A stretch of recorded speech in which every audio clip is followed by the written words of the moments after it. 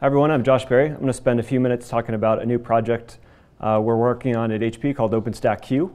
And I want to talk a little about what we're trying to solve with Q and what we're not trying to solve. So first, a little bit describe what we're doing with Q. We're trying to make it very easy for app dev teams to spin up messaging capabilities within their private clouds in a public cloud environment and do all the lifecycle management functions around the message brokers that applications are leveraging today and greenfield applications that companies are building for the future. So one of the questions we get asked a lot being on the Q team is how does this relate to another OpenStack project called ZooKeeper? ZooKeeper is very good at implementing the full stack of a messaging solution. So they're writing a backend with Mongo. They're writing all the way up to the API layer. We're not trying to solve messaging in the same way that ZooKeeper is trying to solve the messaging problem. We're trying to leverage what's out there. What we find in a lot of our customers is they've got RabbitMQ, they've got ZeroMQ, they've got a lot of other messaging technologies already in their enterprise, but they spend a lot of time patching, scaling, tuning those brokers. So with Q, we're trying to make that very easy. And at the end of the day, it comes down to you're in IT, you're supporting your app dev teams. Where do you want to spend your time? Do you want to have a bunch of sort of sprawl of a bunch of different message brokering technologies out in your enterprise, having to support, patch, maintain those? Or do you want to provide programmatic infrastructure for your dev teams that need to distribute parts of their application or build services that intercommunicate with each other using a technology that they're already familiar with? The nice thing about most of the brokers out in the market today, they've already got decent clients. Rabbit itself has a number of clients in all the popular languages that dev teams are used to working with.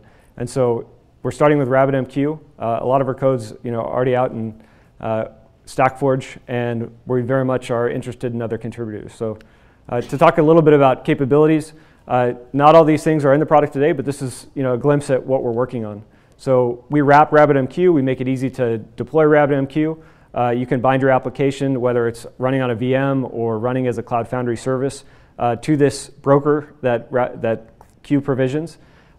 We want to move beyond just provisioning, right? We want to make it very easy to scale out RabbitMQ and other message brokers. We want to make it very easy to do rolling upgrades of a RabbitMQ cluster so the app writing to the queue is not affected when you need to patch or upgrade Rabbit. A couple other things we're working on, making it more pluggable. Just last week got a call from another vendor in the messaging space. They're interested in contributing to this project and they want to plug in their proprietary backend to the Q framework and join the OpenStack ecosystem. So we're very excited about other companies coming in and joining and contributing backends to the Q project. One of the other things to note, yesterday there was the Operator Summit. There was a lot of talk about tuning RabbitMQ. We want to make it programmatic to deploy a configuration to a backend like Rabbit and maybe have different settings for all those different brokers. And this is something you'll see a lot in the Trove pattern where they've got different configuration parameters for all the data stores that Trove supports. Q is very much like Trove if you're trying to think of an analogous project in OpenStack. A little bit on the architecture for Trove. So it looks very similar to OpenStack in some ways, and then it's got a few new components that are different than things like Trove. We use ZooKeeper and TaskFlow, which is unique to Trove, or which is unique to OpenStack. Trove, on the other hand, just uses a few other components like Apache and Glare backend, which we also use in Q.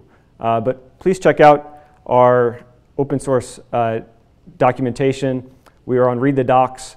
We've got an IRC meeting every week, and we have a Vagrant box that makes it very easy to get Q up and running for a dev machine. And we're always working on improving the documentation. Please reach out in a mailing list or in IRC, and then that's my Twitter handle. One thing I'd encourage anyone watching this talk to do is just go out, spin up Vagrant, play around with the API. It looks very similar. There's a CLI that's bound to the OpenStack CLI. So it's very easy to do something like OpenStack Q, create cluster, and you get a RabbitMQ instance up and running, which you can then bind your applications to going forward. So with that, please check out Q, and that's it.